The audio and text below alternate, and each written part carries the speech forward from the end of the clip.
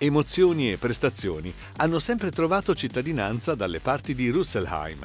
Chi non ricorda la Manta o la Monza in allestimento GSI farsi largo con successo nel mondo del motorsport?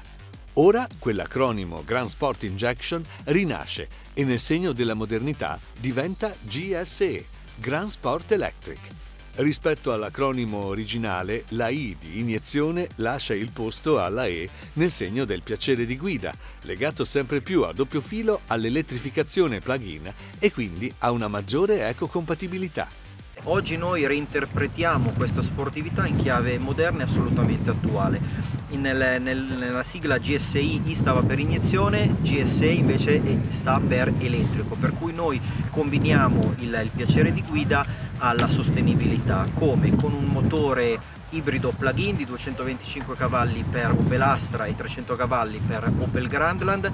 Grandland ha anche la trazione integrale elettrica, visto che ha due motori elettrici, uno anteriore e uno posteriore. Questo permette di avere delle accelerazioni molto importanti, 7,5 secondi per Astra, 6,1 per Grandland, ma anche di andare in modalità full electric per oltre 60 km e fino a 135 km, quindi anche in autostrada. Osservata speciale è sicuramente la Grandland.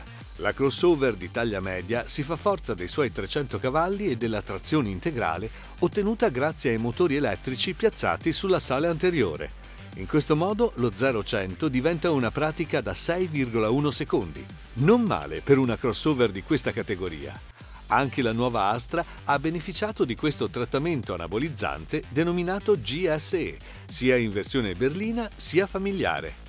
A galoppare sotto il cofano ci sono solo, si fa per dire, 225 cavalli, per una coppia massima di 360 Nm e un'accelerazione 0-100 in 7,6 secondi. Tutta la gamma GSE ha in comune diverse caratteristiche. Innanzitutto l'1,6 turbo benzina, sempre pronto e corposo, e poi le autonomie in full electric nell'ordine dei 65 km, date da batterie agli ioni di litio da 12,4 kWh per la Astra e 14,2 per la Grandland. Queste Opel tutto pepe sono già ordinabili online e in concessionaria, con le prime consegne previste per la prossima primavera. I prezzi partono rispettivamente da 48.050 euro per l'Astra e da 55.000 per la Grandland.